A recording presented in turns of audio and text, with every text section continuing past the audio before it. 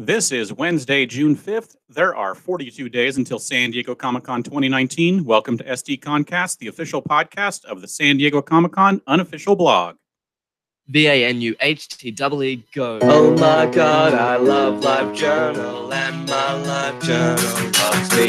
Current mood is hyperactive, current music, Refugee 73. I love the color scheme, it's pink and purple.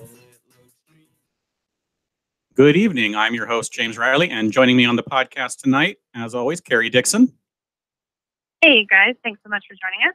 And also Andy Wagner. Hey, guys. How's everybody doing? And our special guest this evening, Jackie Estrada. Hello. All right, so we're going to take your comments and questions during the show. You can tweet us at SD_comic_con or use the hashtag SDConCast. We'll also be keeping an eye on the YouTube live chat if you wish to comment there. Let's just get right into it. Jackie, so you are one of 5 individuals who have attended San Diego Comic-Con every year since its inception. With this being the 50th year, what does that mean to you? That I'm still here and alive. And I think it's pretty good that something that was in 1970 that only had 300 people at it, that there are quite a few people still around who were at that first one. Yeah, there's just a handful of us that have been to all of them, but there's some people who've been to like 47, 48 out of them, so that's pretty good too. It is. Absolutely. Yeah. Do you have any memories of what that first year was like back then?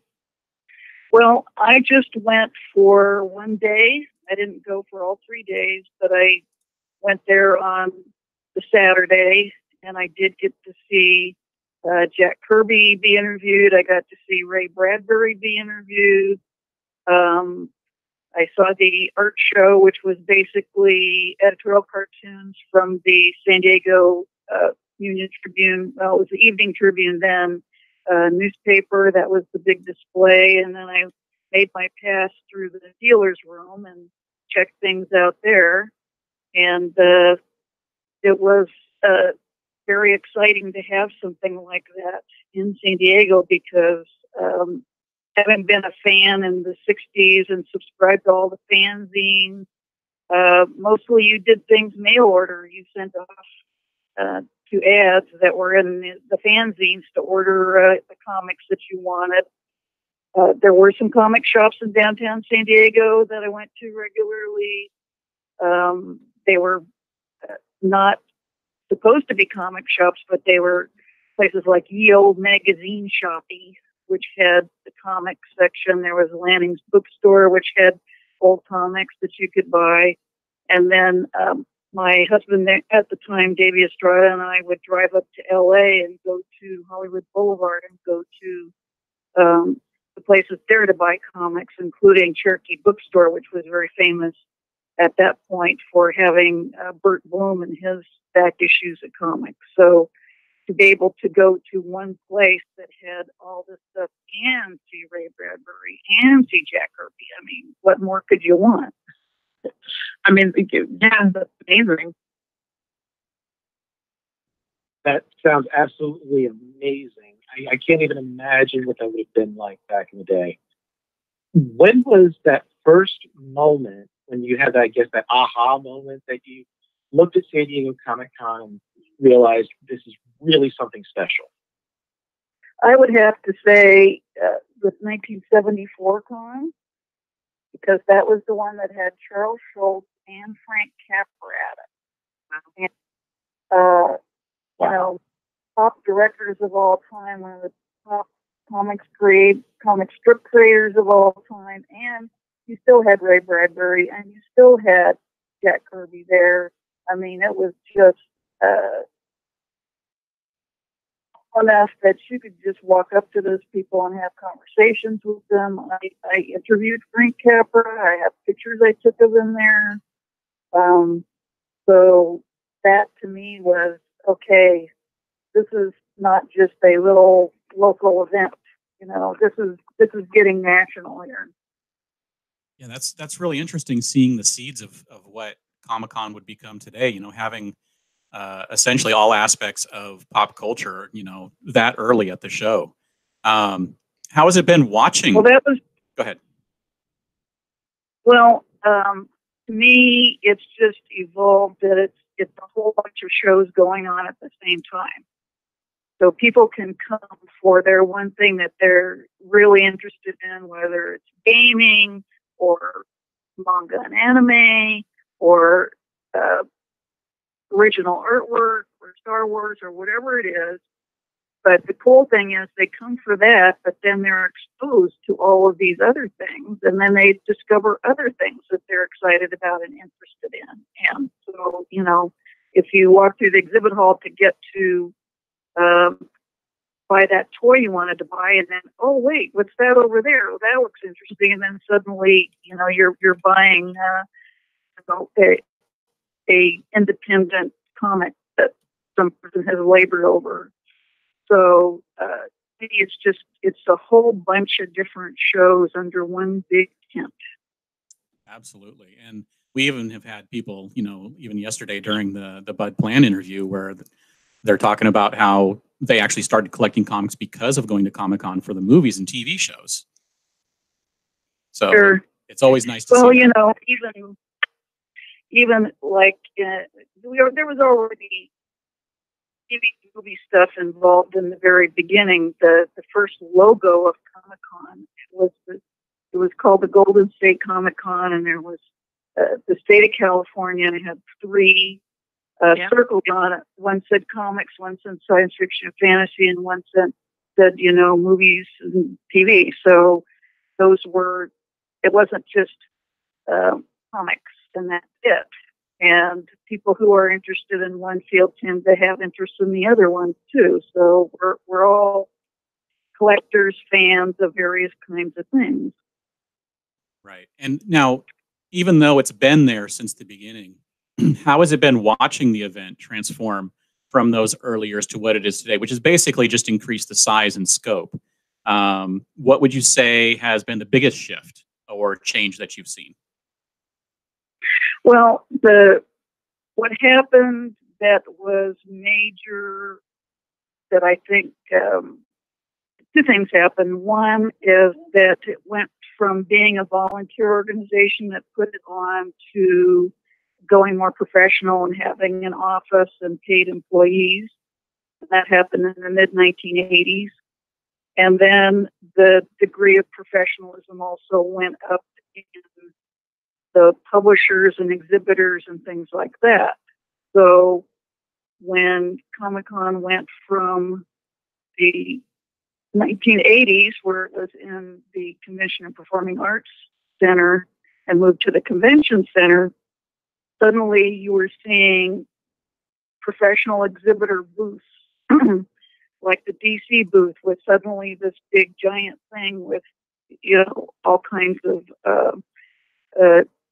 professional production to it, and not just a table with people sitting behind it and boxes of stuff for sale. And so that changed the press coverage that Comic-Con got. I was in charge of PR back in the late 70s and trying to get the reporters to not make the focus be, oh, look at how much these comics are worth that your mother threw away. Trying to steer them toward, look who we have as guests and look at the programs that are going on and all these things. Finally, when there were these exhibits that were just like any other major convention in other fields at a convention center, then that was a place where they would set up the microphones and be in front of it and start talking about other aspects of the show. So I think those were turning points that just made it go toward what I call professionalism versus, volunteer amateurism type stuff. And it just, each year became more and more a professionally run event, and it attracted not only people from across the country, but from around the world. In 1980, we had a group that came from Japan with Tezuka and Monkey Punch and other major manga and anime creators.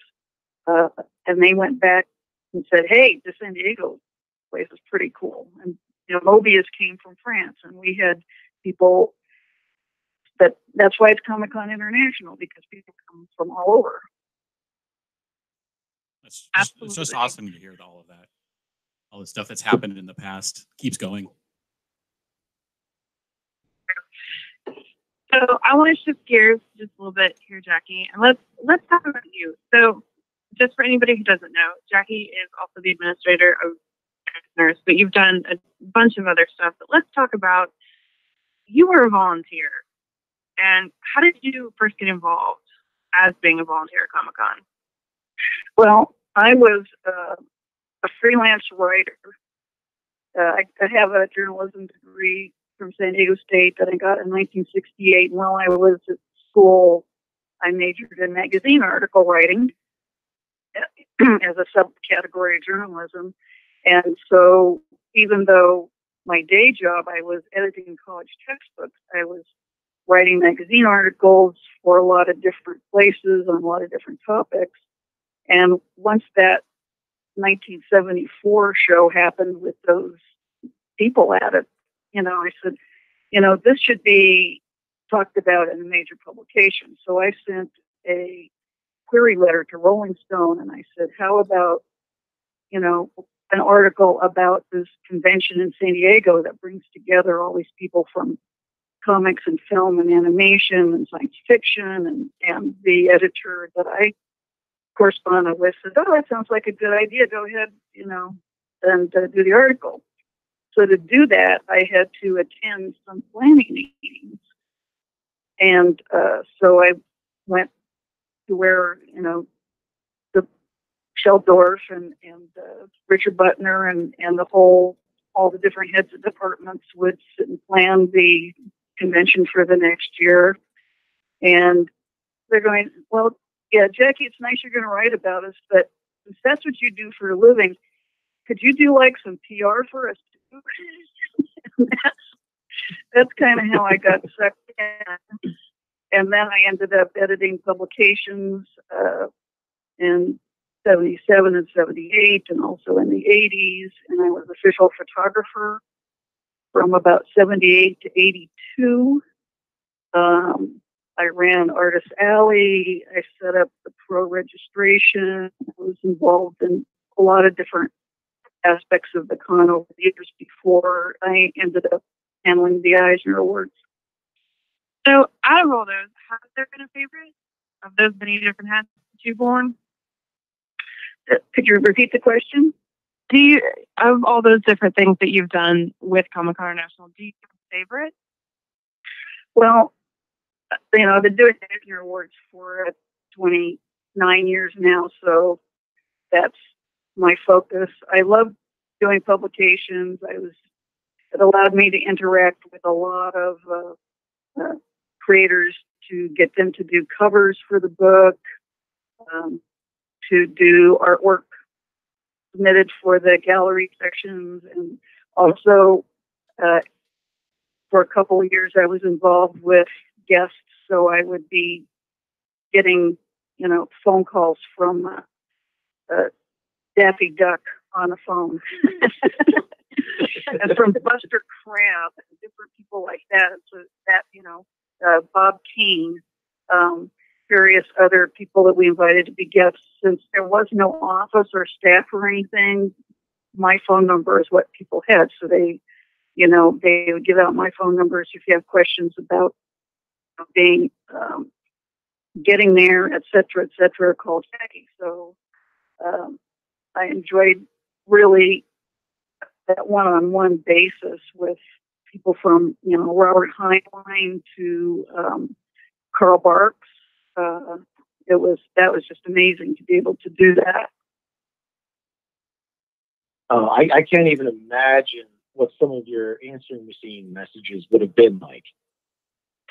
I don't think we had answering machines back then. Hey, notice I didn't say voicemail. But I was a freelance person, so I was home during the day, and so I was the one people could reach and talk to because, for instance, the person in charge of the dealer's room worked full time during the day, so he could only be really reached after 7 o'clock San Diego time. So if somebody's on the East Coast, 10 o'clock their time, and so we'll just call Jackie. Well, you had mentioned the Eisner Awards. Now, you've been involved with that since inception back in '98. Is that correct? No. The Eisner Awards were taken over by Comic-Con in 1990, and that's when I started doing them. But they existed for a couple years before that. Basically, the history is that first there was the Kirby Awards, and those were done by Fantagraphics, and Dave Olbrich, who worked at Fantagraphics, was the administrator.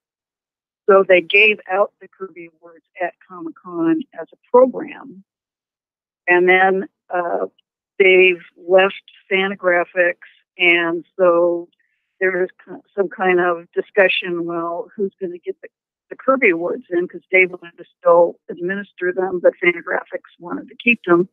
So it ended up that there were no more Kirby Awards because Fantagraphics started the Harvey Awards with Harvey Kurtzman's approval. And then Dave Olbrich went to Will Eisner, set up a nonprofit that was the Eisner Awards, and those were given out in '88 and '89 at Comic-Con. And then it just got to be a labor of love for Dave, but he couldn't keep doing it. He knew San Diego was a nonprofit. So Will Eisner and Dennis Kitchen came to Comic-Con and said, would you guys want to take over the Eisner Awards? And Will had requested me as a possible administrator because he was one of those people that, as someone who dealt with guests, I had been working with him on guest arrangements and also contributing things to the publications, and so that all happened in 1990. And been going strong ever since. Yep. So, in all the years of attending Comic-Con, both as an attendee and then later as a volunteer and then running the Eisners, is there something that you're proudest of or a favorite memory? There's too many. All you have to do is say certain names of people, and it presses a button, and I can tell a story about them. But I would be going back to Ray Bradbury. I think he is probably the most inspirational speaker I ever heard. Anytime, anywhere. Anytime he talked, I would drop everything that I was doing and go to that panel or program because he was just such an optimistic person, and his love for comics and science fiction and all things fantasy, knew no bounds, and he didn't have any trouble talking about how much as a kid he read Buck Rogers and Flash Gordon. Those inspired him, and then, he talked about looking to the stars, and that's our future, and, it was just so inspirational that, I always think of seeing him as a real highlight of the years. Yeah, I'm sad that I never got to meet Bradbury, even though I've been to 25 Comic-Cons. Well, he did I think the last panel he did was with Ray Harryhausen and Julia Schwartz, who they were lifelong friends, the three of them, and Bradbury was in a wheelchair at the time, and it was just it was magical too. I bet. I believe that. From what I understand, you actually met your late husband, the cartoonist Batten Lash, through Comic-Con somehow. What can you tell us about that? Well, It was 1990, and I had edited the souvenir book that year. And one of the themes in it was a tribute to the Spirit. It was the 50th anniversary of the Spirit by Will Eisner. And I got that sent off to the printer in June, and Faye Desmond, who's executive director of Comic-Con, said she was going to be going to the Chicago Con for the 4th of July weekend, and she was going to not be in the capacity of representing Comic-Con, but she was going to be helping Bob Chapman at the graffiti booth sell T-shirts. And I said, can I just go along with you? And she said, sure. So I just kind of, as a whim, went with her to the Chicago Comic-Con. So one of the first nights of the convention, I think it was DC, had a party. And so I was sitting at a table talking to some people, and this guy came and tapped me on the shoulder. And he said, are you Jackie Estrada? I said, yes. He said, oh, my name's Staten Lash, and I just want to thank you for using my Eisner Spirit pinup in this year's souvenir book, and actually sending me a postcard and telling me I was going to be in there. I really appreciate that. And so that's when I met him. And then over the course of the weekend, Faye and I kept running into that with his best friend, Russell Calabrese. And they were both there from New York. They had been to San Diego the previous year in '89, and said, oh, we already have plans to go to San Diego again this year because we just loved it so much. And I said, oh, you're coming to San Diego? Oh, well, since you're doing that, let's see. Let me give you a call. And I found excuses to call him a few times before he came out to San Diego that August, and one of them being, since you're in New York, there's this chocolatier there, Toy Shirt Chocolatier, and they have this one kind of truffle that you can't get anywhere else. So I'll pay you if you just go and pick that up for me and bring it to San Diego. And he and his friends were all coming early on Sunday of the week. So that was a good excuse for a bunch of us all to go to dinner together. And people it was kind of obvious I was interested in him, so they would like rearrange the chairs so that he would be sitting next to me. And by the end of the week, we were an item. So that's awesome. That's how Comic-Con brought us together. It was really Will Eisner too that brought us together, because Will Eisner was his teacher at the School of Visual Arts. So oh wow, well then it all just came full circle, didn't it? Yep, exactly. That's awesome. So, you also have 2 books of photographs taken at Comic-Con that have been published throughout the 70s, I think through the 90s. How did those books come about? Well, as I mentioned earlier, I was a visual photographer from the late 70s to the early 80s for Comic-Con. And I had been taking pictures from about 1974 on anyway, because as a journalism major in college, I had learned not only photography, but I had a dark room that I rented, and I developed my own film and made my own prints and everything. And I also did photography of the local punk music scene at that same period. And so I just kept on taking pictures throughout the 70s, 80s, and 90s. And then a few years ago, somebody approached me and said, we're trying to do a website where we're going to put as many like photos of various conventions and things up there, and you'd be willing to have like a space on there to put all your photos on. And I said, well, that sounds interesting, but my photos are just all over the place.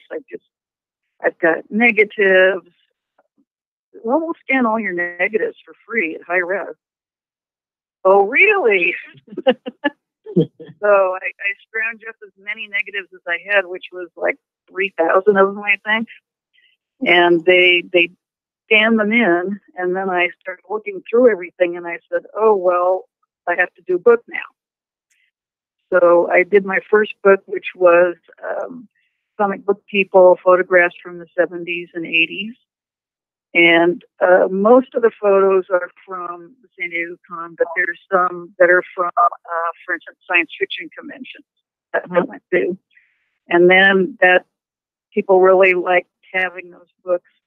It's not just photos, it's kind of my anecdotes about the people that are in the photos and memories and things like that. So it's not a reference. It's more like a yearbook type thing.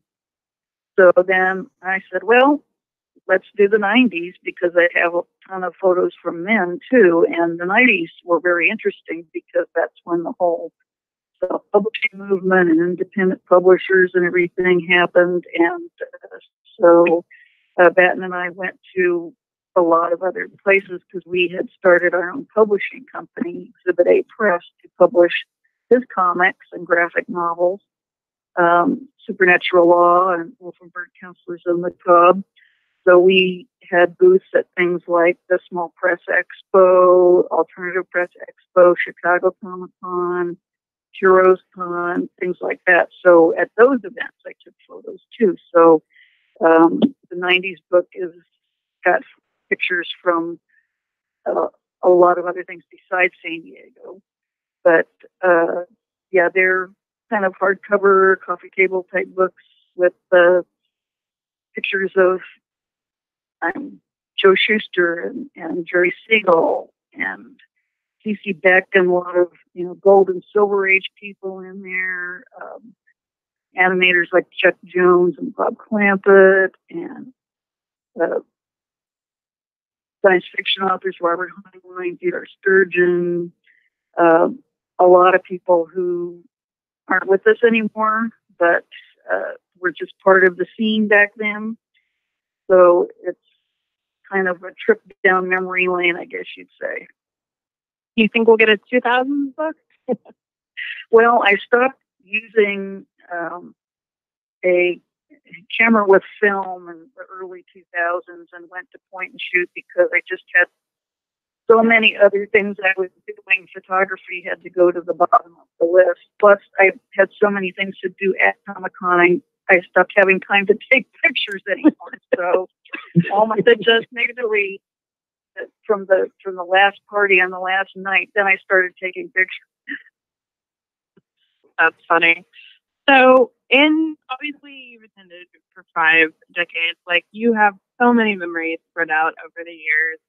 And you've met so many amazing people. You've mentioned several of them tonight, but are there any that really stick out in your memory as far as favorite people you've gotten to meet over the years through Comic-Con? I would immediately pops into my mind is P. Cleban, the guy who did the cats. That was a huge fad for a long time of his striped cats and cats calendars and sheets and all kinds of t-shirts and things. But he was a cartoonist who had originally been in Playboy, and he did very absurd type cartoons, and there's several collections of his wacky type stuff that he did. But he was just a unique personality, one of the most interesting people I've ever met, and just so enjoyable to sit and chat with. And one of the things that I liked about him was that every time somebody asked him a question, and it was always the same kind of question, he would give a completely different answer. So he didn't have pat answers to, how did you come up with this idea? Or that kind of thing. He always did something. He got tired of saying the same things. But here's a typical example. We used to have a breakfast where you could sign up to sit at the table of one of the guests.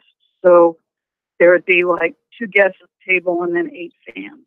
So I was at a breakfast that I was at the table with him, and one of the women said, could you draw a picture for my sister? She just loves cats, and if you could draw a picture for her. And he said, oh, sure.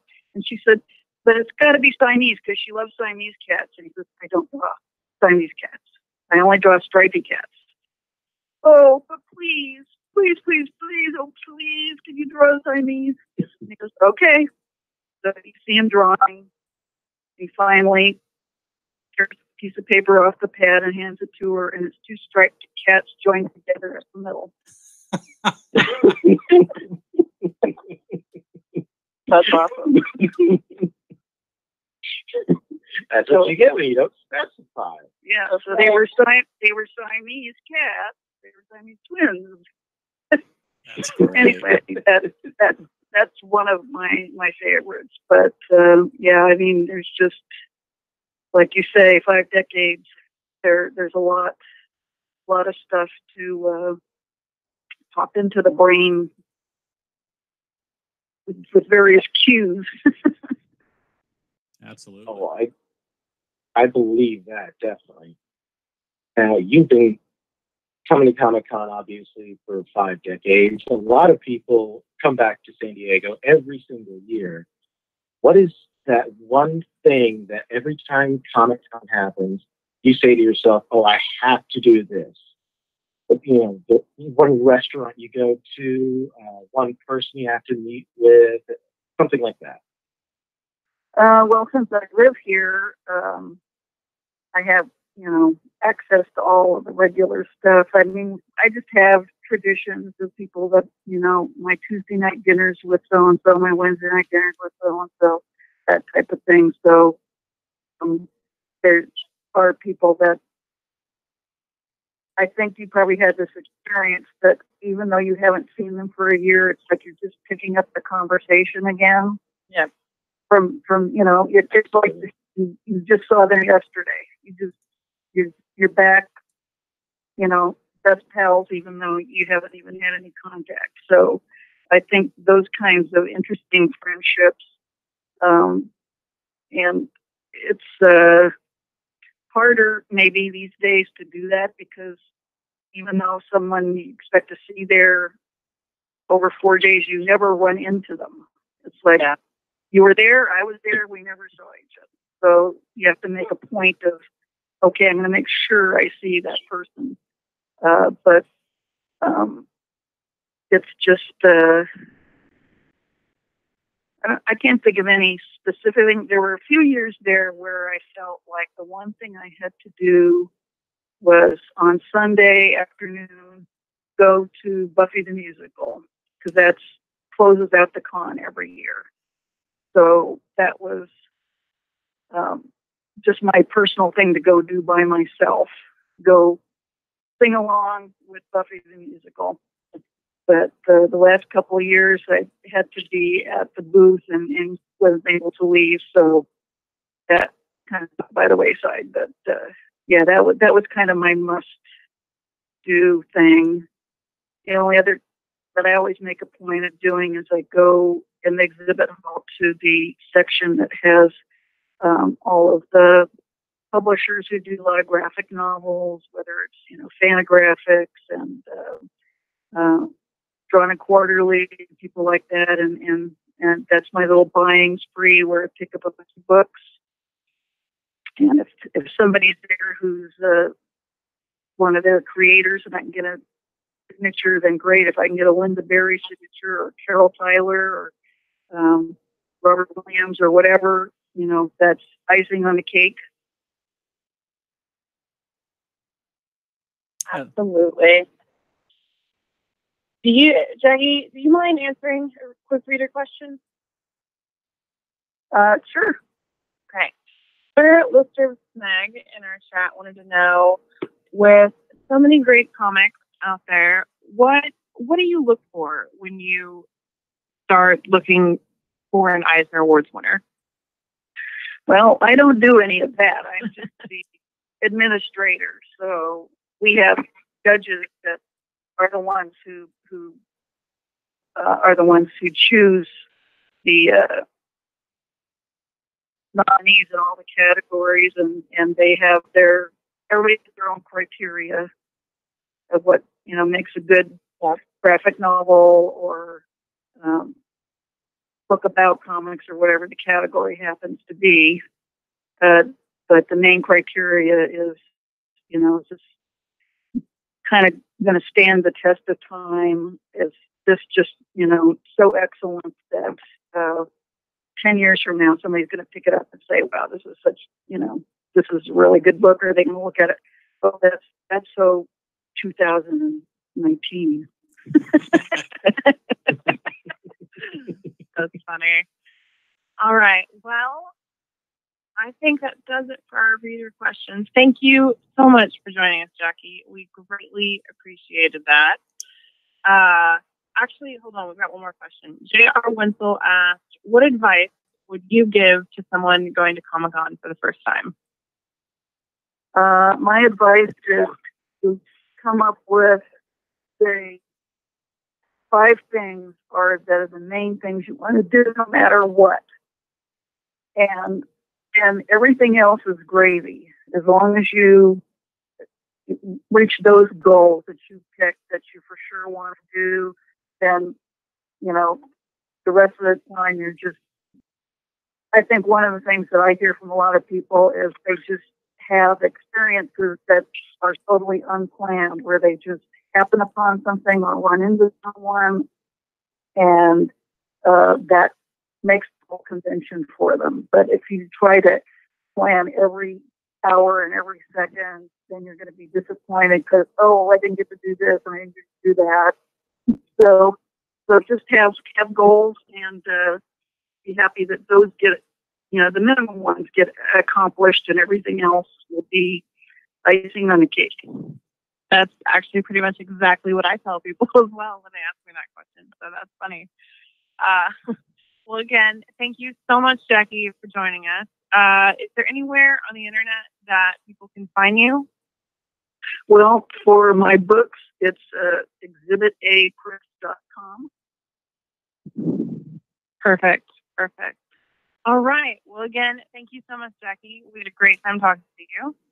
So I'm going to let you go, and we're going to carry on with the news. Well, thank you for having me. Thank you, Jackie. Thank you, Jackie. Thank you very much. Good night. Good night.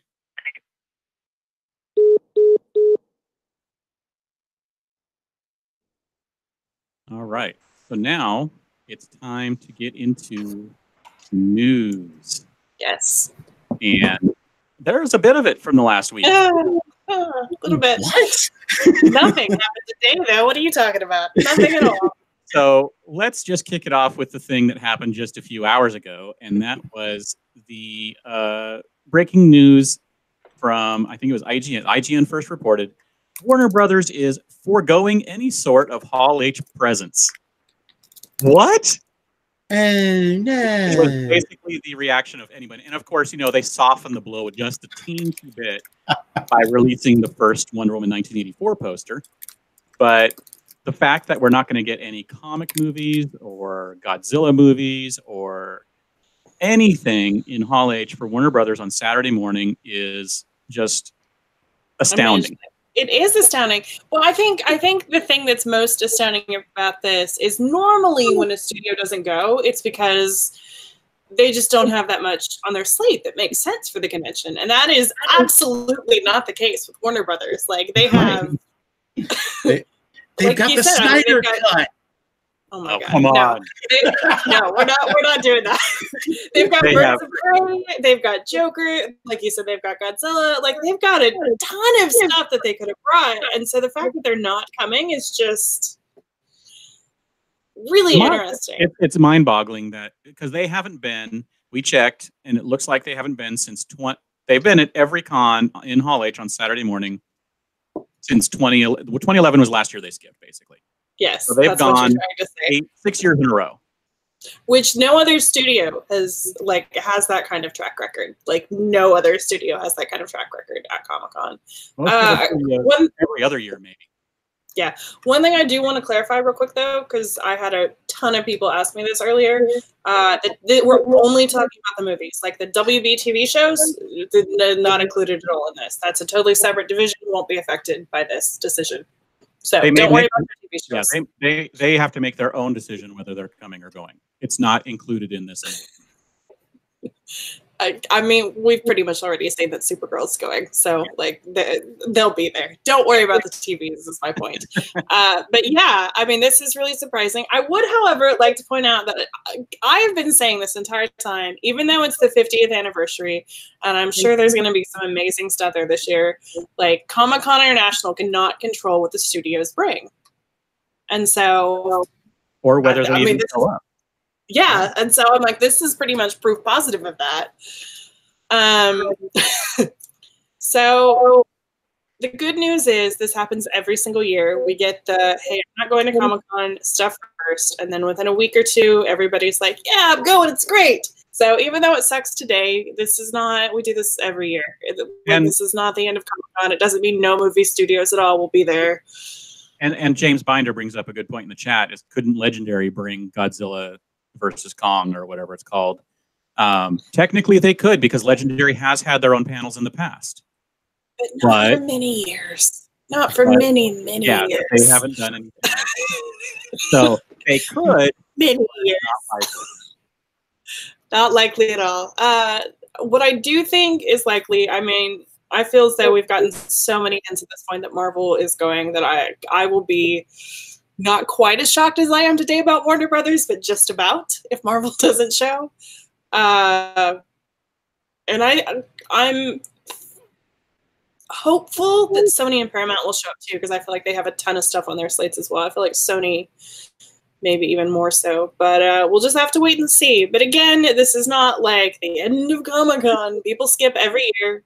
Like it's just whatever makes sense for the studios at that point in time. So this is just, it feels like bigger news because Warner Brothers goes virtually every year. And this is what happens. This is what happens every year, is we get the early announcement of someone not going, and then all of a sudden, like every week after that, it's like, this is going, and here's going, and this is coming. And everyone's like sad, like they were last year when Game of Thrones HBO didn't come, but there was stuff to fill the gap, and we still had a lot of fun anyway. Yeah, give it like 2 weeks, and like every day will be like, here's 10 panels that are going. So like, don't worry, guys. Don't worry. Stuff is still going. And honestly, if you've been holding out for that downtown hotel, now might be the time to check. Yeah, I mean, I get what you're saying, but at the same time, I'm like, I always think that's so silly when people cancel over like one thing. Like, you've worked this hard to go to the convention. Like, go, you will find something else. And we should clarify. So Warner Brothers is not going to hold a Hall H panel, but that does not mean that they will not be at the convention at all. First of all, we know for sure they have a booth. We know for sure that it's split with DC. We know for sure that they are doing Scare Diego on Wednesday night, which we have not talked about, but we're going to do right now, which is basically their annual, I mean, it's kind of off-site panel thing that you have to go get a ticket for, up in sales the Wednesday of preview night. Last year you did have to have a preview night badge, which makes no sense to me, but whatever. But we know that they're going to bring it for that. We know that they're going to bring the director and some cast. They might have some other stuff there. I still feel like Dr. Sleep might get some footage shown there. They will probably do offsites. I'm sure they'll do a couple of signings. Now, it may not be like the whole cast for their movies, but we might get one or two cast members from various things. So this does not mean that Warner Brothers will have no presence whatsoever at the convention. It just means they will not be on the Hall H stage. For studio movies. For studio movies, yeah. I'm sure Supernatural will still be in there on Sunday. So and possibly HBO because of the Watchmen show or whatever else they want to bring. HBO stuff done by Warner Brothers could still be. Yeah. Mike Nelson asked, does the WB announcement affect Watchmen on HBO? Again, so truthfully, HBO brings their own stuff, even though like HBO is part of Warner Brothers. HBO does their own panels. Like they don't, it's barely even like part of Warner Brothers announcements. But movies and TVs are two very different departments. So one skipping does not mean the other. As Karen Session just said, Marvel has skipped years in the past, but Agents of S.H.I.E.L.D. has still gone. So one does not affect the other. So don't worry about your TV shows. Unless they're mid-season. On the Then they're not going. Then they're not going. All right. Let's see here. Do we have any other questions about any of this? Let's see here. As several people have also said, and I even said today, the very silver lining of this is last year when some very big things skipped, like Game of Thrones and Marvel skipped, the lines were amazing. Yeah. So honestly, nothing, all of these things could skip and I'd be happy. All right. Let's move on. Yes? Yes. Sure. Okay. Parking is still open for group 4, which is the last group. It'll open to everyone on Monday. So if you were an unlucky winner in the lottery, or if you just forgot to sign up, Monday's your day. All righty. And moving on from that, I don't know if you guys saw, but Kevin Smith is having a huge contest for the IMDb boat access. You can win a pair of 4-day badges to Comic-Con. They include the flight and airfare. You get to attend an invitation-only VIP IMDb boat party as Kevin Smith's guest. You get to interview Kevin Smith and take photos with him on board the boat. And you get an autographed Kevin Smith jersey, which from what I hear, he's not wearing anymore because of all of his weight loss. But that's being held over at Omaze. We've got a link to that in our post about it. And you would have to either donate, or there is a free method of entry that they kind of sneak in at the bottom, but it is there and you can do it. All right, real quick, I'm going to answer a couple quick questions in the chat. So Lister Smack asks, when do you think we'll get an announcement on how the exclusives lottery portal will work? It opened on June 27th last year. I'd expect similar timing. Fire Fairy 1212 asks, what time did Scare Diego start last year? 9:30 p.m. is your answer. Moving right along. I'm in like full combo tonight, apparently. All right. When you wake up, you wake up. That's right. All right. We've got the trolleys have started to get their annual wraps, and the first one has hit the tracks as of yesterday. Was that only yesterday? Dear God. The first one is for SpongeBob. And the cool thing this year is there are actually going to be 50 wraps, which is nice because it's the 50th anniversary for Comic-Con. I would expect to see some similar wraps for things that we got last year, like Sci-Fi had a bunch of wraps last year, Fox Animation had a bunch of wraps last year. So I'm sure there are plenty more to come, and I'm sure there'll be some fun surprises. Yeah, I remember Sci-Fi did the It's a Fan thing last year where they had all the fan art around the trolleys. That was amazing. It was amazing. It was. See people's art like bigger than life on a trolley. That was amazing for them. Yeah, and the thing that I actually loved the most about that was that they displayed the artist name so prominently, that it truly was like, this is fan art, like, here's the fan artist, which, quite frankly, a lot of times doesn't happen. So that was really nice to see. It was, definitely. I completely agree. And as J.R. Winslow said, Sci-Fi actually made shirts of that art at New York Comic Con. Yes, they did, and I'm a little jealous.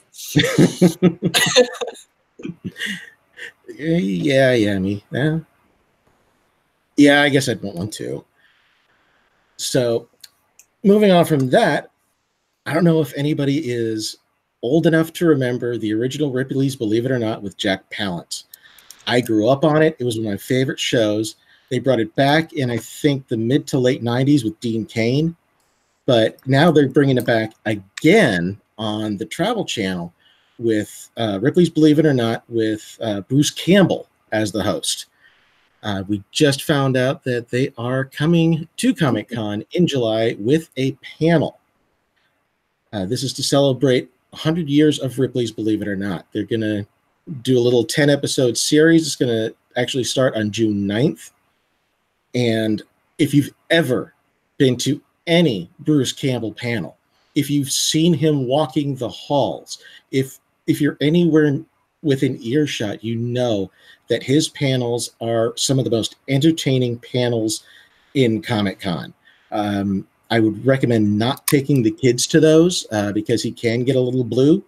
But Bruce is one of those amazing panelists that you just can't help but be entertained by. Looks like Campbell was talking to Monsters and Critics, and he said that he's going to try to drag some people out to conventions. And he said, yeah, let's go to Comic-Con. So they're coming to Comic-Con, and they're going to have a panel, and it's going to be sometime Saturday. So that's going to be clearing my schedule on Saturday. Yeah. And another contest that was announced is CBS is sending one of their current all-access subscribers, giving them a chance to win a trip to San Diego Comic-Con. Airfare, 5-night stay at a hotel, transportation from the airport to your hotel, as well as from the hotel to the convention center, a pair of badges, and $500. That's pretty awesome. So if you want to find out how to enter that, head on over to our site, and the link is right there on the site. The biggest catch on that one is you have to be a CBS All Access member prior to May 31st.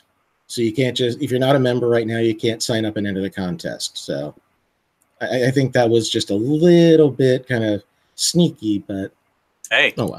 Got to do what you got to do. Limit the entries for the people who actually wanted it, not just the contest, right? But think of how many people would sign up for that. Yeah, that's true. They paid to sign up just for the free month or whatever they offer, and then cancel without having to pay any money. So it's the way to do it. We do have a couple of questions. Alejandro Hurtado asked, when do D23 mixer tickets normally go on sale? Sometime soon. I don't think they really have a set date. It's just soon.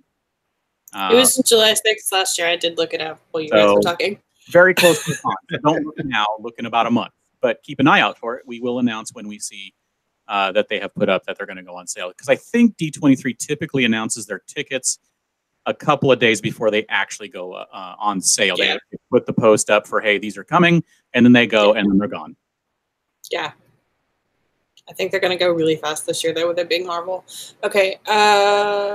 I don't know why you put that comment there. I'm going to answer this one instead. So Lister asked, Ash, will Evil Dead be there? Ash versus Evil Dead, was that canceled? That was canceled. So no, it will not be there. James asked, any word of a Mondo party like last year?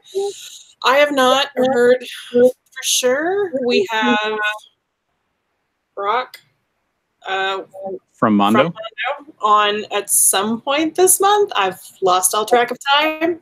But if it hadn't been announced by the time he's on, you can ask him then.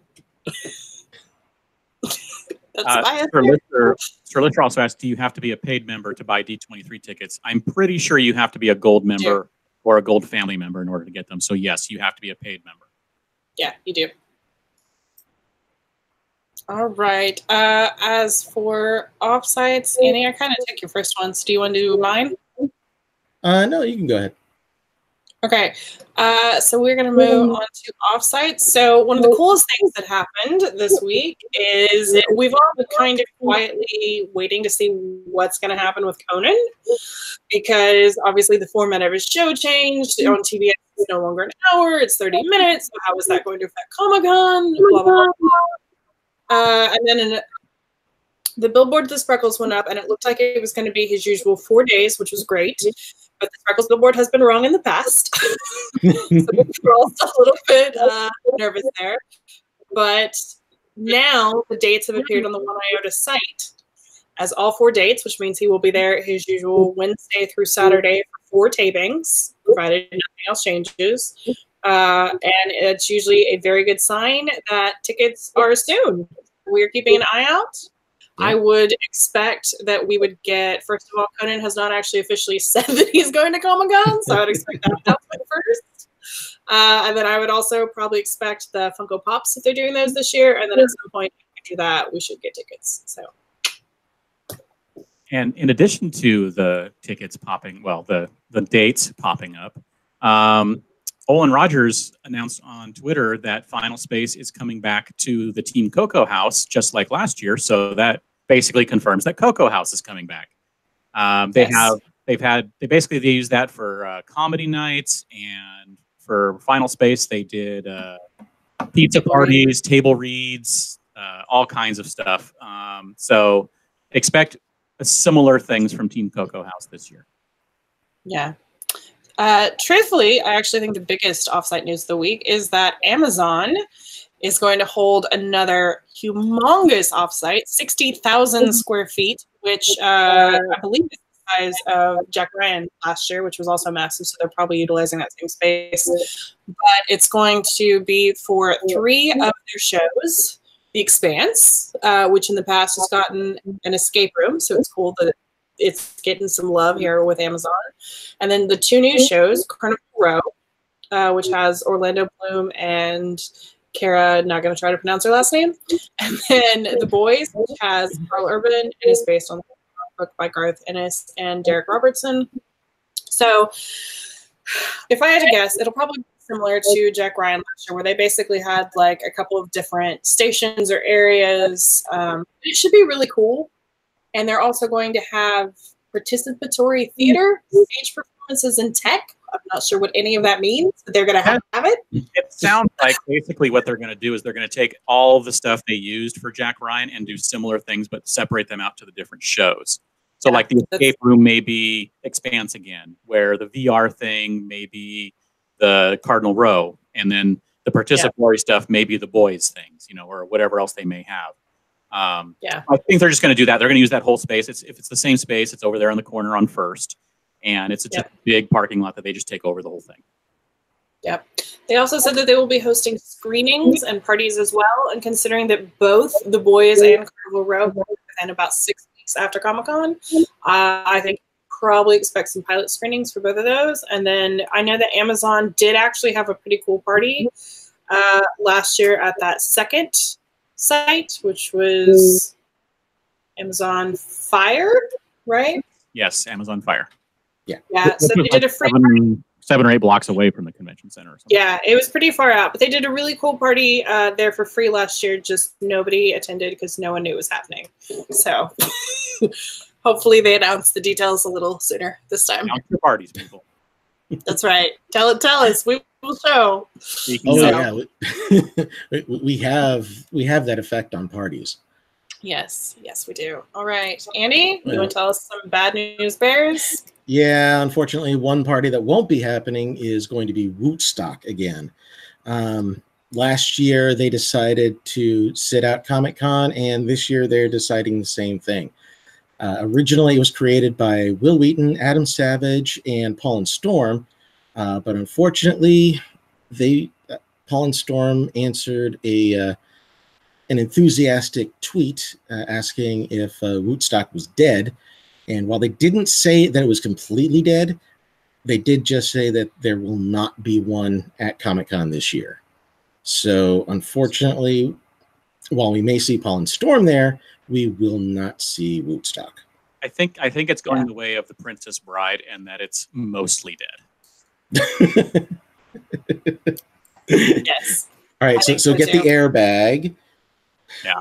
So they may breathe some life into it in the future, but I think you can basically put it on the not attending list until they decide to bring it back.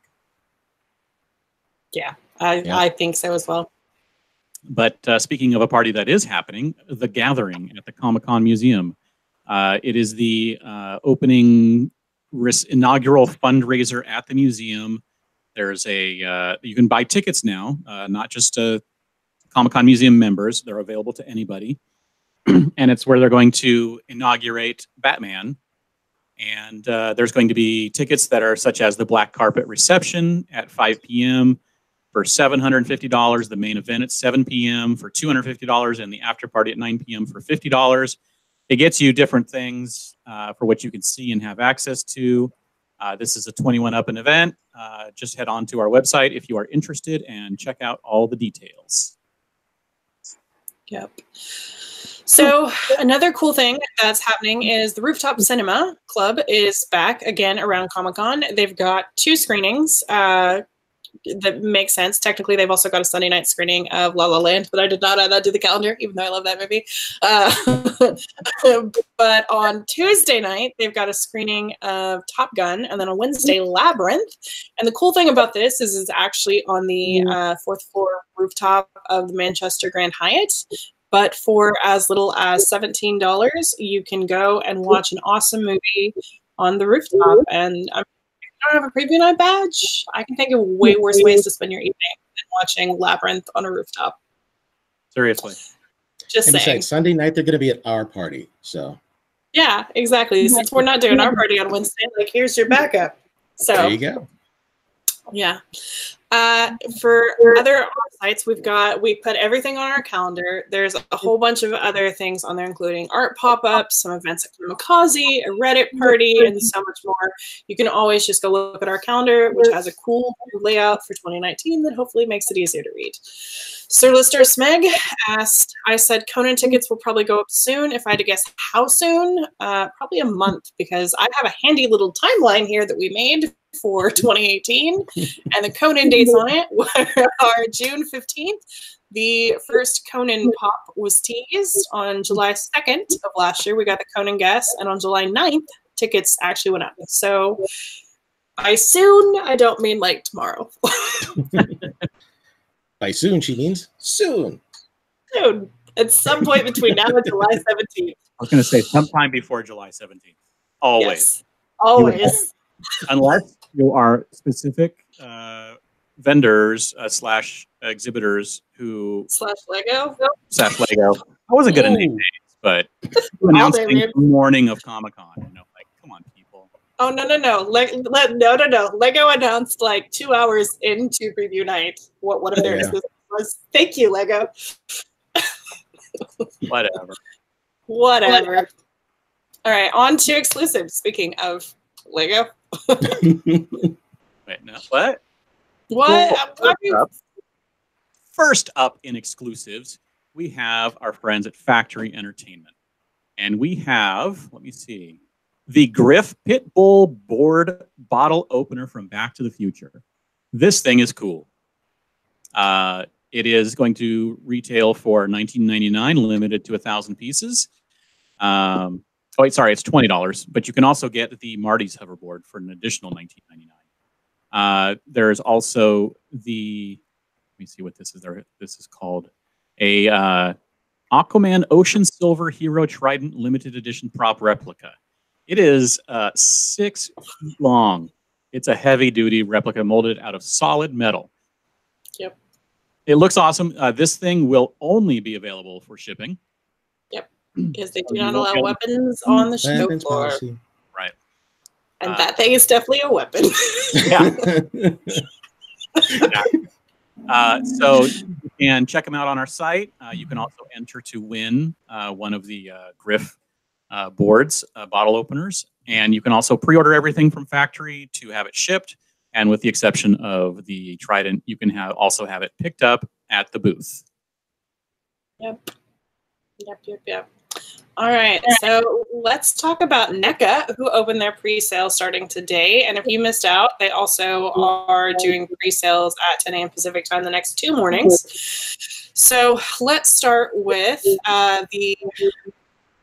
they have 2 cool 2-packs. And the weird thing is if you do it in the pre-sale, you have to buy them both combined. But if you buy them at the booth, you can buy them separately. But the first one is a Batman versus Predator 2-pack. And then they've also got a Superman versus Aliens 2-pack. So I guess you could buy both and technically have just your regular Superman versus Batman and Aliens versus Predator. So many combinations. But I mean, these are cool. These are fun.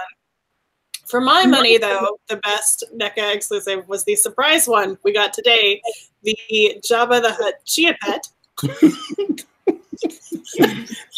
Jabba. And can I just say, there's a guy on Twitter who every freaking time we get posted exclusive this year replies with like, nope, don't want it. Until this today, he was all about this, which I think is amazing. I laughed pretty hard. But yeah, so I mean, it's a real Chia Pet, and it's Jabba the Hutt. It's $45, so that's cool. For the Alien versus Predator sets, those are. Do we have a price? $60 each. Like I said, if you do the pre-sale, you have to purchase them together. If not, if you wait until on site, you can purchase them separately. So that's next. All right. And I don't know how you expect me to follow Chia Jabba the Hutt, but right? I'll give it a shot. So let's see. With Monogram, I don't think it's going to be quite as cool, but it is pretty cool. Don't get me wrong. It is the Alien versus Predator 3D foam bag clip collector set. So you're going to have the Alien Queen. You're going to have the glow-in-the-dark egg, which I wouldn't recommend looking directly over. And then you'll have the Elder Predator. So these will be limited to 250 pieces and will retail for $25 each. Those are much cuter than the other set, at least. They are much cuter than the other set. Speaking of cute things. Speaking of cute things, my buddy Patrick Ballesteros always has cute things. And we showed off his new 25-cent Wonder exclusive today. This one is called Little Firecrackers. It's got the Mulan gang. As with all of his exclusives, basically what will happen is closer to the con, he will release a schedule, but he does a different 25-cent Wonder exclusive each day of the convention, and they are limited to 100 pieces only. And so you just have to hurry to his booth if you want this on whichever day it will be released. And then Mattel had another announcement today. The Macho Man Randy Savage action figure themed to Step Into a Slim Jim. Oh, yeah! Yes. Which will be $29.99 and actually will be available through Entertainment Earth beginning on June 18th. Not part of Mattel's pre-sales. But you will be able to pick it up at their booth for a discounted price during the convention. So I don't understand at the convention at the Mattel booth. I don't understand this at all, but well, it's fine. It made sense to somebody somewhere. Yes, it did. Yes, it did. I will say people seem so incredibly excited for this, so I think this one is going to do very, very well. Anyone who grew up watching those commercials is probably a little bit excited about it. Getting the Slim Jim, I think so. Randy Macho Man. $30 is not a bad. And speaking of Mattel, they I don't remember if we mentioned this, but their process for getting their items is the same as last year, where you order the stuff online, then you go check in at the booth, and then they mail the stuff to you after the con. Yep. And if you don't, if you truly want to like pick it up at the con, you just have to go buy at the booth. Right, and hope it doesn't sell out. Which some things have sold out. Last year, things like I think it's 2 or 3 items at least sold out at the con. Yeah. I feel like they had some really good stuff last year. Yeah, and I'm one of those guys that grew up on the old classic WWE/WWF back in the day. Guys like Macho Man, Hulk Hogan, Andre the Giant. So I am actually considering that. Now, one of my favorite exclusives, which I also might be shooting for, is from Icon. Supergirl.tv revealed that this year's first Icon Heroes San Diego Comic-Con exclusive is the Dark Supergirl statue. It's going to be 9 inches tall. It's going to be polystone resin. It's limited to 300 pieces. We don't know much yet about pricing. We don't really have too many details on it, but if you go to our website, you can see some different poses of what she looks like. Yes, indeed. Our friends at Entertainment Earth are bringing a couple of new exclusives as well. So like James said, that Macho Man will actually be available on Entertainment Earth's website starting the day after Mattel's pre-sales. But in addition to that, Entertainment Earth has a couple of Comic-Con exclusives available right now for pre-order, which you can have shipped after the convention so long as inventory remains. And those include the glow-in-the-dark Pinky and the Brain vinyl figure, which is really cool. And then how much does that retail for? That is $49.99. And then we've also got a Deadpool Jack in the Box, which features Deadpool jumping out of a food truck, because of course he is. That is $29.99, and it plays Pop Goes the Weasel as you literally turn the crank. I'm having a lot of fun with the exclusives this year. I don't know which ones I want, but I'm having fun with them. So that's what Entertainment Earth has for us so far, and they've got a whole bunch more planned, so keep an eye out. And speaking of people that have started their release, Cryptozoic announced their first exclusive. We've seen some of them at WonderCon, I think, but this is the first one officially announced. The War Toy Crypt. Fair, actually. What's that? I said I think at Toy Fair, actually. Toy Fair, okay. The War Cryptkins Series 2 vinyl figure. It will be $15 and limited to 300 pieces. And online pre-sales begin tomorrow at 10 a.m. So basically, they'll announce some, then they'll put them on sale. I think each week, essentially, whatever's available that week will be on a pre-sale. And it's a cute little war horsey. Yeah, it is actually really cute. Or it is a cute little horseman of the apocalypse. For a demonic horse, it's very adorable. All right, so we have a couple of questions here in the chat. Sir Lister Smeg asked, if you had to guess, how many more exclusives will Mattel have? I would say at least one per property that they have, right? I don't feel like they do one for every property every year. No. So I would expect at least 5 or 6 more typically. Yeah, I would say you can expect somewhere between like 5 to 10 more. They did some random stuff last year. Like, remember that He-Man stuff? Yeah. That loincloth? they had a couple extra things for He-Man. So who knows what we'll get this year. Let's see here. Mosum2171 asked, I wonder if they will have some extra cool official Comic-Con merch, considering this will be the 50th. You know what I would put my money on? A tiki mug. Too. So yeah. I maintain, though, for years we have said, like, if you're gonna do the tiki mug, why have you not done the toucan? Like, that's literally your mascot. It's literally your mascot. So it's my personal opinion. All right, let's see here. Alejandro asked, any word on Udon exclusives? I know that he has received them at his warehouse. I'm waiting for photos and all the rest. That's all I've got for you on that. And then someone said, also looking forward to news on Super 7 exclusives. So are we. Yep. And there's other exclusives on the site, such as Symbiote announced some of theirs. Alex Ross debuted one of the exclusives he'll have there. Yesterday's Pins has some. You can check out all the exclusives on our site as they are announced. Yeah, so someone asked, when will Comic-Con shirts and everything go up for sale? Let me consult my timeline. They went up last year. They went up last year on June 20th, so I would guess similar timing. In about 2 weeks. Yeah. There you go. Pretty much most things at Comic-Con happen roughly around the same time. So from CCI Comic-Con, not just from CCI. things that happen at Comic-Con, but the stuff that CCI does tend to go in a similar schedule. Yes. If it ain't broke, why fix it, right? Exactly. All right. We had a couple more questions. Dion asked, what are the chances of getting the exclusives you want through the exclusives portal? I mean, it's a lottery. So there are people last year who won 3. There are people last year who won nothing.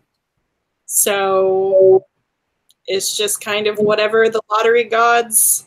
And don't forget, with some companies, you are just getting the win to go and purchase whatever they have left. Yes. So, like, if Funko, if you get there on one of the later days, there's a chance they may have already sold out of something. Yeah, or later in the especially afternoon. later time slots. Yeah. So, like when I won Hasbro last year, and when I went to purchase the My Little Pony item for last year, it was actually sold out for the day, so I didn't get to purchase it. So, not only do you have to win the lottery, but then you have to, unless it's for like Lego, which they give you specifically the thing you've won, you have just a chance to buy what's there. So it's a lot of luck, a lot of chance, and hopefully you get what you want, or at least one thing you want. So yeah, it's a toss-up. Well, and this year for WonderCon, they had the token system where you can prioritize which lottery you really want to win for which day. So I expect we'll see something along those lines this year at Comic-Con. Yeah, Absolutely. And people won't be able to enter every single thing that's on there, all 40, 50, 80, whatever it was, time slots for everything. If you're limited down to like 10 or 12 or whatever it may be, or 20 for the entire show, that's fewer entries for everybody, which means hopefully the wins are going to be spread out a little more, and everyone will hopefully win one thing, maybe, here and there, a little bit more people winning than not winning. So yes, we'll see how it goes. We will see how it goes. Yep. I've never won anything at a Comic-Con lottery, for what it's worth. All right. Dion asked, what is the best advice for getting freebies? I'm not the one to answer this, so one of you two want to take this? Walk around a lot and see what people have on their table that is free. Yep. That's about it. There's a freebie table upstairs in the sales, so people can randomly drop stuff off there. Some panels, the companies give away stuff for free in the panels. Whenever we see something that is announced, we usually try and point it out. But essentially, the free stuff is whatever a company decides to bring to hand out, you have to be around to grab it when they are handing it out. Yep. If there's something you see someone announce that they're going to have stuff there, then the best advice for getting that thing is to go up and ask at the booth how to get it. And if they say, just come back when we're giving it away, then you basically have to hang around until they start giving it away or find out if there's a specific time. Yep, absolutely. Go ahead. Junior Wenzel also pointed out that if you donate blood, they give you a freebie kind of bag thing. They give you a shirt, I think. You give them blood. Yeah, you give blood, they give prize. Yes, that's right. That's right. All right, so we had a couple more questions about the lottery. D. Heller mentioned that some booths will open later too after their lottery people show up. That is entirely true. I think we talked about this last week. Yeah. But Funko is basically the only one who, well, maybe Lego, but Funko is the only one who truly did not allow walk-ups. Do not pass go, do not collect $200. Hasbro, I think they stopped their lottery sessions at I want to say 2 or 4 p.m. I think it was the 2 o'clock. After 2 o'clock, you could walk up and get in line. Yeah. So after that, you could just go to the booth and purchase. Wasn't a problem. Let's see here. UCC Distributing. They had, first of all, they actually had a second booth, which sold 90% of the same exclusives that was not part of the lottery. And then they also had a line at the lottery booth so that you could just kind of filter in. So that one wasn't a problem. Basically. Yeah. And then Lego, I think as you said, on Sunday, because they had so many people who I guess hadn't claimed in previous days that they were basically just what do you want? How many do you want? When I went, they were only giving you the option of purchasing one of the other Lego sets. So, if I won for the, I think it was the Ant-Man, or it was either the Ant-Man or the Star Wars, because I bought both of them. So I won for one, and then they offered me the chance at the other, and that was the only one. Even though they had 3 sets, they only offered me one other one as a chance to buy. Yeah, but the point being, if you don't win your lottery, Funko is really the only one that you're SOL. And the thing to remember about Funko as well is, so long as you don't care about that sticker, 90% of those exclusives are sold through regular retail in limited quantities. So you can just make your way to Hot Topic. Yeah. If you just want the figure and you don't care about the sticker, go somewhere else. Yeah, go online. Yeah. Literally, like, I think it's always Wednesday night at various times, like the various websites that they partner with will post them. I mean, I've been in line and had my exclusives like paid for before people who had the lottery stuff. So that's what you get. Alejandro asked, any chance for new Kermit meme exclusive this year? God, I hope so. We pitched that last year to UCC. Fun. I don't think he got it, but I was like, no. They're like, wait, this isn't Kermit. This isn't Kermit drinking tea, Kermit looking through blinds. Like, come on, Yep. it'd be fun. We can make this a yearly thing. I want the grouchy Kermit peering out the driver's side window in traffic. That one speaks to me. James, I think you usually have last year's Kermit sitting right by you, don't you? Usually, but I've swapped it out for my Star Wars Galaxy's Edge items. Fair enough. Because Fair enough. yeah, actually, here you go. There's Kermit. Thank you. Hanging out off camera. Very nice. All right. So I think that pretty much does it for the news. It does. Yeah. Yeah. Oh, I will rub it in. Galaxy's Trope Force asks Galaxy's Edge tomorrow. Yes, Galaxy's Edge tomorrow. I'm going again tomorrow. That mean Trope Force is going tomorrow as well? Dion, I'm just ignoring you. Dion said, will Funimation fix their issues from last year? It was a mess getting tickets for them. Yes, it was, and I don't know. I've said on another podcast, but I think if anyone truly has a chance of joining the portal system this year, it's Funimation. Because what they ultimately had to do last year was basically send them up to sales for tickets, which was the system that they were trying to avoid. So, yeah, we'll see. We'll see. So, Robert says that he went yesterday and it was amazing. I agree. Mosum asked blue or green milk, and I talked about this a little bit yesterday. Blue milk inside Oga's Cantina is better than blue milk outside Oga's Cantina, and outside Oga's Cantina, blue and green milk, green is better.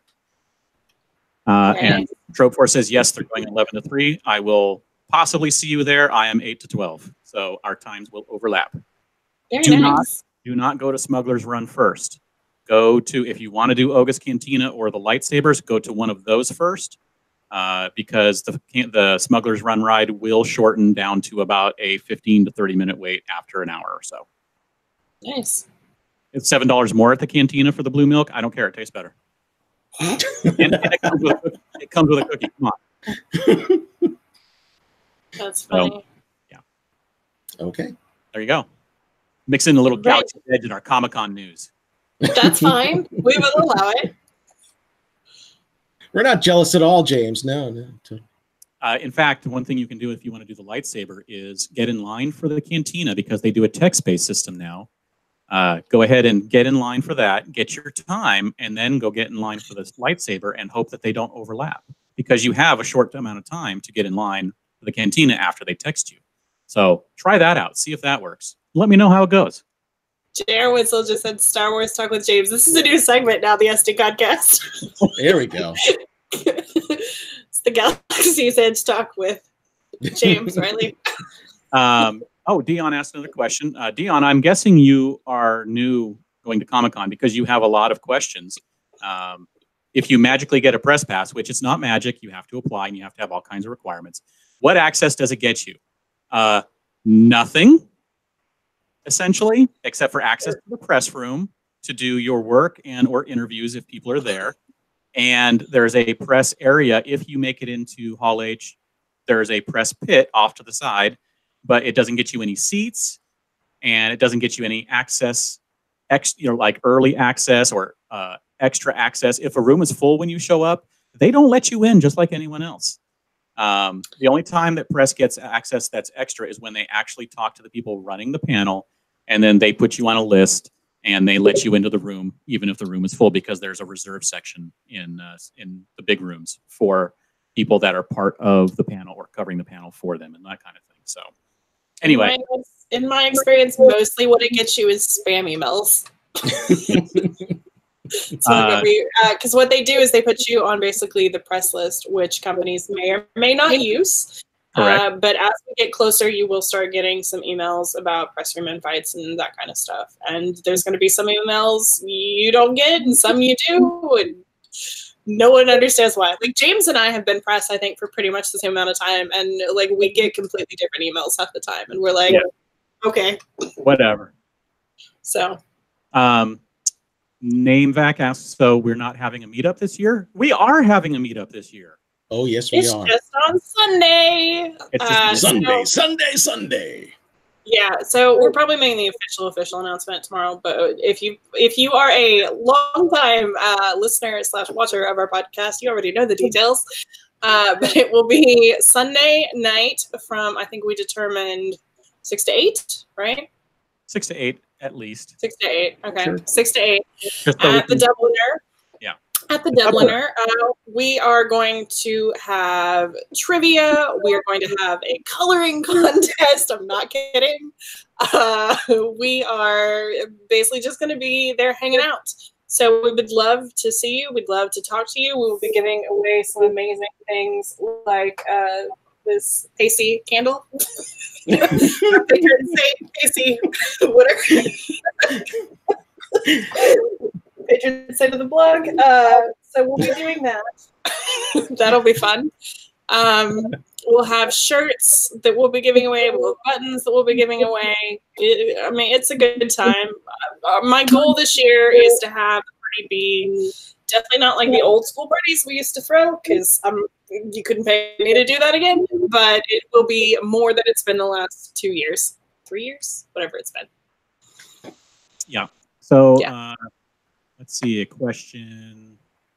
Oh, let me answer a couple. Let's go back to Star Wars with James. Did you see Vi Marathi? I did. I did not get a chance to talk to her, but I am planning to try and do that tomorrow because apparently it's really cool. She's the main resistance spy on Batuu right now. So, and she was in she's been mentioned, and she's actually one of the main characters in the Phasma novel. It's pretty awesome. And then J.R. Wenzel asked, so is that a loaf cat? Yes, that is a Lothal cat. And if you pet it, it actually can also purr. Oh, Lord. It's James, you are adorable.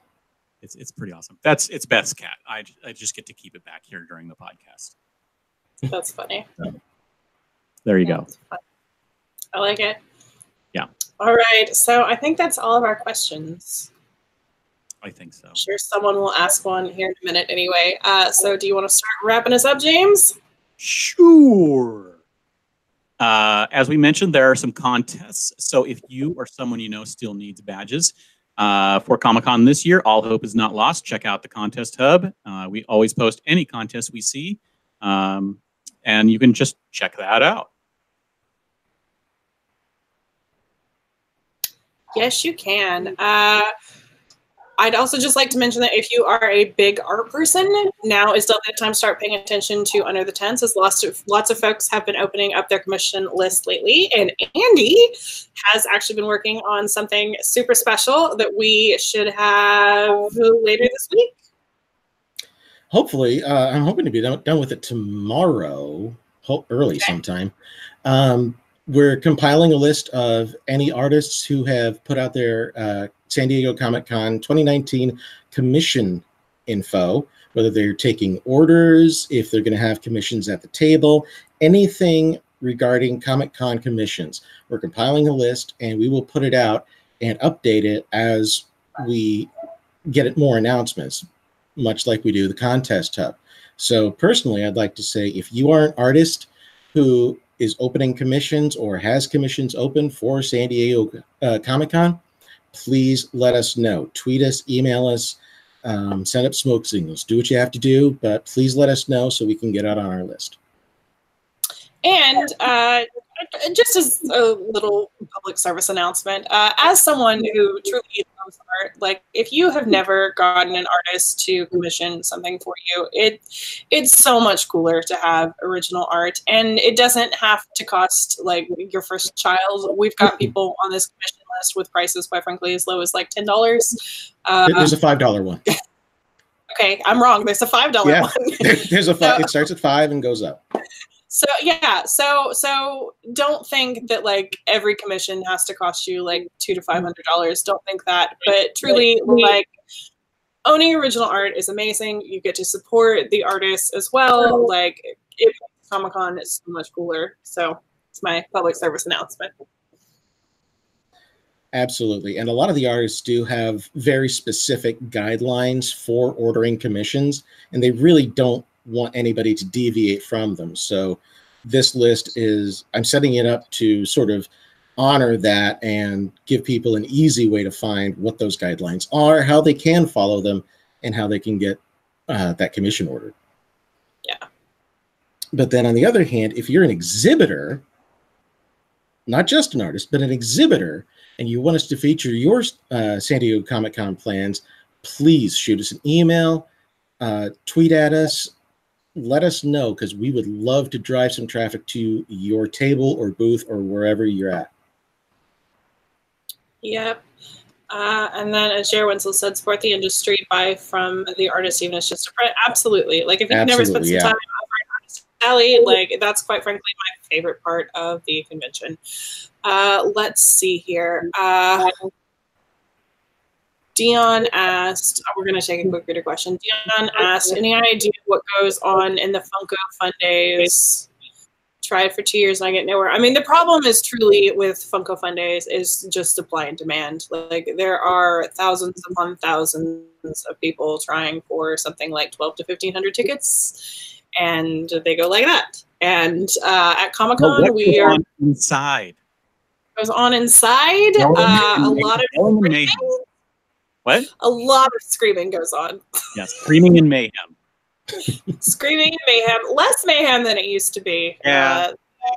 You were not there for the chair dancing years. Less standing on chairs and throwing stuff at people, and a little bit more stage showy type things and little contests on the stage. Yes, there have not been broken bones since my first year. As far as I'm aware, anyway. Darn it all. And people try hard to get to this party? Very hard. Okay. Yes. No, but truly, like, it's not scary anymore. You get some awesome stuff. They give you some awesome food. You get some drinks. You get some entertainment. Like, it's truly one of the best events at Comic-Con if you can get a ticket. It's just really hard to get a ticket. Let's see here. You can sign up to be our attendee of the week. Kara puts up a new one every Friday. So if you have not signed up, we would love to hear all about your Comic-Con experiences. Prize Mule returns. I've got most of my sponsors now down. I'm waiting on about 3 more to get back to me. But we will probably make an announcement on that either later this week or next week, depending on how I feel. As we already said, PaceyCon returns on Sunday night, which is, James, the only party after Comic-Con after party that is after Comic-Con. Yeah. And That's actually, right. Andy is wearing our party shirt. Talk, Andy. There you go. Hello. I am wearing the t-shirt. That's pretty awesome. Love that shirt. It's a great shirt. Sarah, our lovely design graphic artist, she made that. And we have a bunch of those to give away to you. So hopefully you guys are excited about PaceyCon. Let's see. And my wife actually has a matching pair of LuLaRoe leggings, so I just might wear those that day. Because by Sunday night, I am punch drunk tired, and you could pretty much get me to do anything. Yep. All right. Let's see here. All right, James. Except it's next Friday, by the way, next week. Oh, it is. Well, then is. join us live when we say our next show is. But sometimes on Friday, like next week, and most of the time on Wednesdays, but also possibly on other Fridays and Sundays, as in when the schedule podcast comes out. So just join us when we say. Just don't plan anything from now until Comic-Con. Just keep all of your nice stuff in with us. We'll give you a couple of days notice. Turn on your Twitter notifications. When it pops up, it pops up. Basically. Okay, so long as he does not reschedule on us again, we should next Friday have the lovely Eric Goldman back, which I'm so excited to have him back because he couldn't join us last year because he had corporate overlords. But this year he can, and we will be talking about what TV shows might show up at Comic-Con. And Eric usually has a little inside info, so it should be a good talk. There you go. I'm going to answer another question real quick. Do it. Ask James one more Star Wars Galaxy's Edge question. Best drink at Oga's Cantina? I will let you know next time because I've only tried 3 of them, I think, and I need to try more tomorrow. So, but so far, all 3 that I've tried have been excellent. Blue Milk, Mugen Tea, and the Yub Nub in the Ewok Tiki Glass thing. All 3 delicious. So far, so good. So join us next Friday for Star Wars Talk with James. Star Wars Talk with James. But also, join us next Friday on the podcast. Yes, yes. You can also sign up for our newsletter. And oh my God, we are actually sending them weekly. Like, who would have thought? Not me. Okay, in closing, thank you. We really appreciate you all joining us each and every week. We wouldn't obviously be here if it wasn't for you. So, Andy, where can we find more of your work on the internet? More of my work on the internet can be found on Twitter and Instagram as @SDCC Wacky Wags. Carrie, I know last night you said just check the blog Twitter. Yeah. Any change? Don't tweet me. Just tweet the blog. Like I log into my personal Twitter at like 11 p.m. every night for like 10 minutes. Like, don't tweet me. And if you do, expect an answer sometime around August or September. At 11 p.m. the next night is what I will answer you. But yeah, so I'm on the blog Twitter. James, where can we find more of your work on the internet? You can find me all over the internet at Dan Regal, and I actually will most likely be posting more Instagrams and tweets from Galaxy's Edge tomorrow because that's about the only thing I seem to want to tweet about. So there you go. So it'll be Star Wars Talk with James live? Actually, I might. My Beth did an Instagram live when we were there on last Saturday. I might do an Instagram live tomorrow. I don't know. We'll see how it goes. If you go live, I'm going to watch. Telling you, hashtag Star Wars Talk with James. Star Wars Talk with James. We are on iTunes. If you would like to subscribe, the links are up on the blog. You can search for SDConCast. If you like what you've heard so far, please review us. We are also on Stitcher Radio. The link is in the show notes. And I forgot to mention, I didn't mention her, but thank you, Beth, our producer, who edits the show, creates all those slides, and all the other little things that get this podcast done. If you want to get a hold of us, you can send us an email at sdcomiccon.blog@gmail.com. Find us on Facebook at facebook.com/sdconblog, or tweet us at sd_comic_con. Thank you all so much for listening. Everybody, go Shawarma. Star Wars Talk with James coming next year.